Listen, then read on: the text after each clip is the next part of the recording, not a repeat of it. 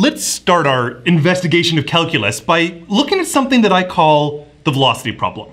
So here's the idea. Imagine I'm driving down the highway and I say that at 2 o'clock I'm at the 100-mile marker, but that at 2:15 I'm going to be at the 110-mile marker. So the question is, how fast am I going? But the real question is, what do I mean by how fast am I going?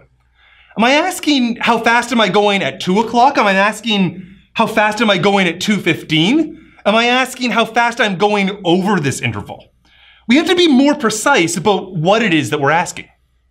One way that we could answer it is by something called the average velocity. So the average velocity is going to be the change in the distance divided out by the change in the time. Or if I want to use a little bit of mathematical notation, I could say that this is delta d for the change in the distance divided by delta t, the change in the time. So let's compute this average velocity over this 15-minute time interval that we have. So if I'm going to come down and try to figure out what the delta d is going to be, well, we went from the 100 to the 110 miles. So it was 110 minus 100, and the units here are going to be miles. And then if I want to investigate the change in time, well, I've gone from 2 o'clock to 2:15, so I'm going to write this as 2:15 minus 2 o'clock. I'm sort of abusing my notation here a little bit, but I can do this computation to say that the difference here is going to be 10 miles divided out by 15 minutes. Now, this answer is actually perfectly acceptable. It's just that we don't typically give speeds in miles per minute. We normally give them in miles per hour. So I can do a little unit conversion here, and I can say that there are going to be 60 minutes inside of 1 hour. And then the minutes are going to cancel. And this is going to be 600 divided by 15. And so this is going to be 40 miles per hour. So this is one way to answer this. This is the average velocity over this 15-minute time interval. Now I'm going to ask a slightly different question. It's, what would a cop measure at exactly 2:15? We had previously decided that the average velocity over this 15 minutes was 40 miles per hour. So how do we answer the question, what is the cop going to tell us the velocity is at 2:15 exactly? Well, we don't know how to answer this question with the amount of information that we have. For example, suppose I was going way faster, I was speeding, but I was speeding only from, say, 2 o'clock until 2:10, and then we hit a traffic light and we slowed down. The cop might not measure us having this higher speed because the average velocity was going to be 40 miles per hour, even though at some point in the middle we'd been traveling way faster than 40 miles per hour, and at some points we're traveling way slower than 40 miles per hour. So this problem, it turns out that we have not enough information. It turns out that there's actually two different concepts here. The one that we had seen before was called the average velocity, and it was over an interval. But what we're really asking here when I say, what is the cop measuring at 2:15 precisely, is something called the instantaneous velocity. And the average velocity over an interval and the instantaneous velocity at one exact time are indeed different things. I'm going to give you a little bit of a different way to think about the instantaneous velocity.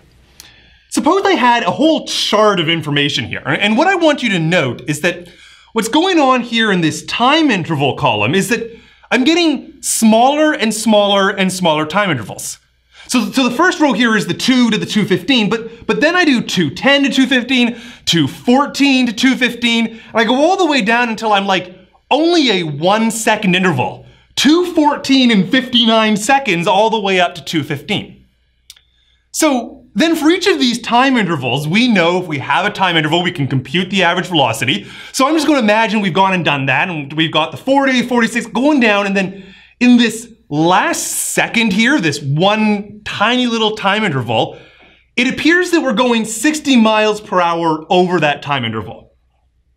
Now, if you were a cop and you had this table of data of our different average velocities, do you think that you should be getting a ticket at the 60 miles per hour if you're driving in the city, say?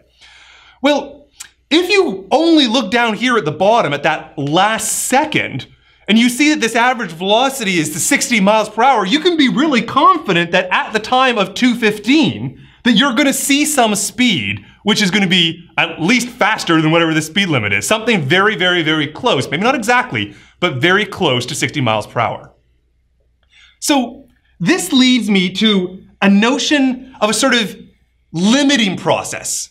If I want to know the instantaneous velocity, that is the velocity exactly at 2:15, then what I'm going to do is look at smaller and smaller and smaller time intervals where the time interval is getting really, really, really close to 2:15.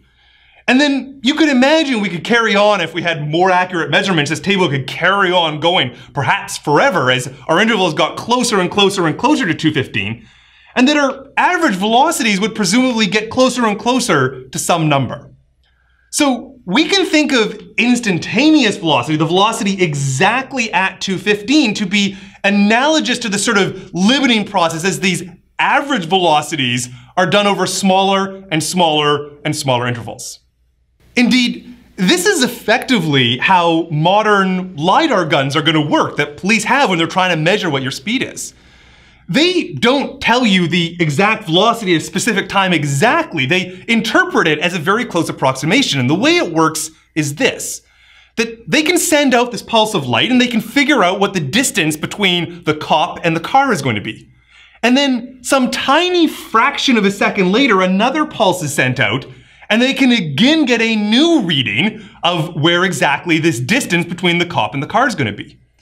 So what you have is a tiny, tiny, tiny, tiny little interval because the time between these pulses is really small. And then you get a tiny change in distance as well because there hasn't been much change, the car hasn't moved a lot.